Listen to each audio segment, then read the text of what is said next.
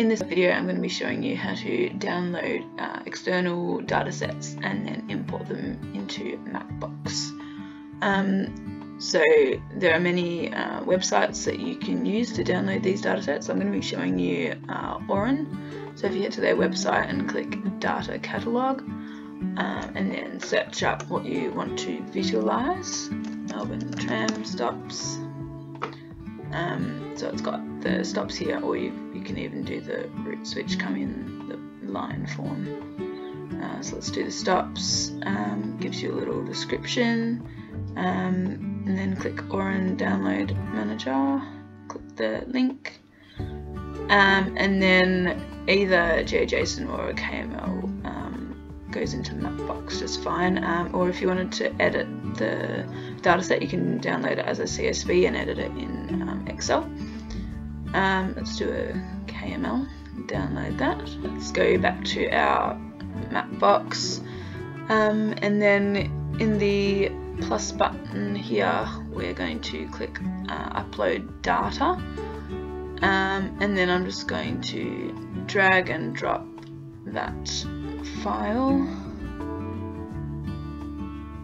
tram stops, confirm.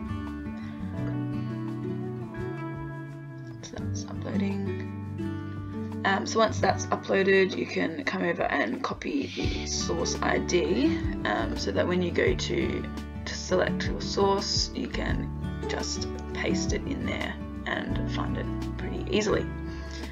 So there we are. Now I'm going to keep the type as a circle because that's quite easy to see.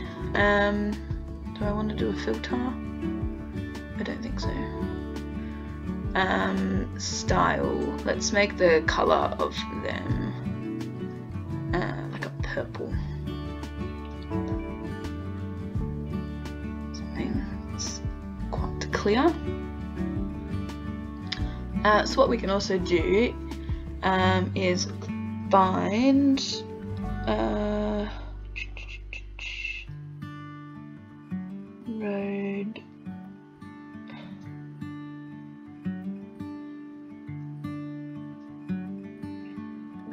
road rail, and then change the color,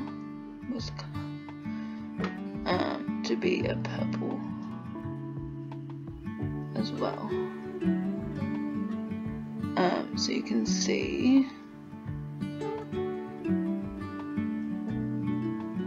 the tram routes that connect to the tram stops. And so that's how you import external datasets into Mapbox.